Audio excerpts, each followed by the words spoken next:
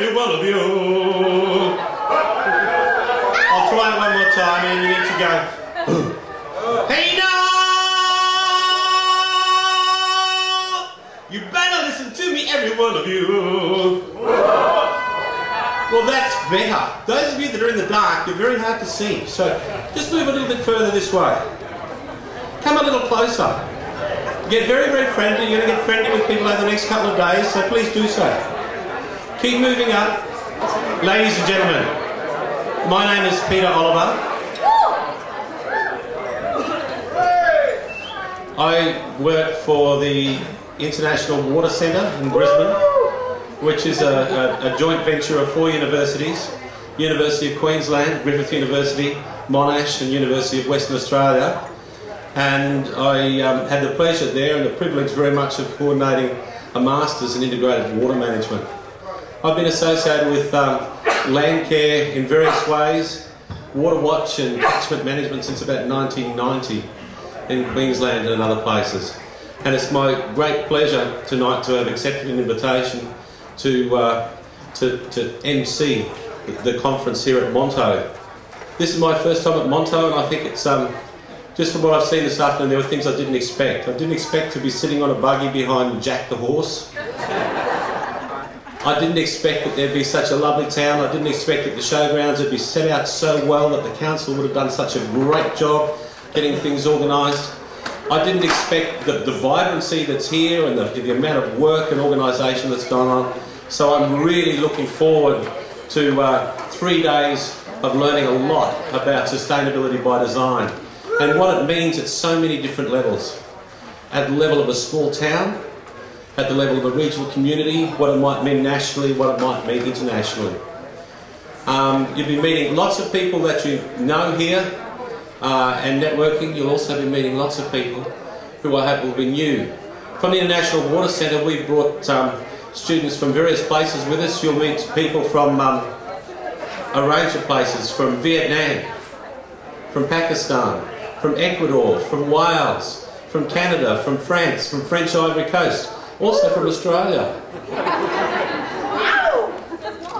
There are also delegates who've come, and I really am welcoming the delegates and saying this. We've got people from Western Australia. Where are you, Amanda? You might win the prize for coming from furthest away. There are people from Canberra. There are people from South Australia. It's great to see people here in Monto tonight. The first thing I would like to do is really ask for your attention, please, while we have a very formal part of the ceremonies.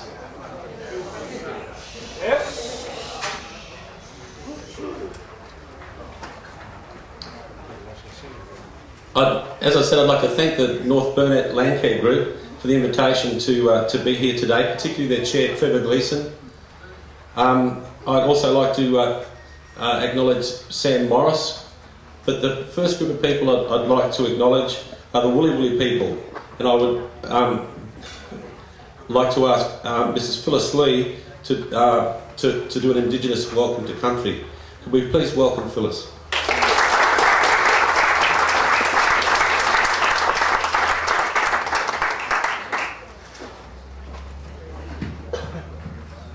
Thank you, Peter.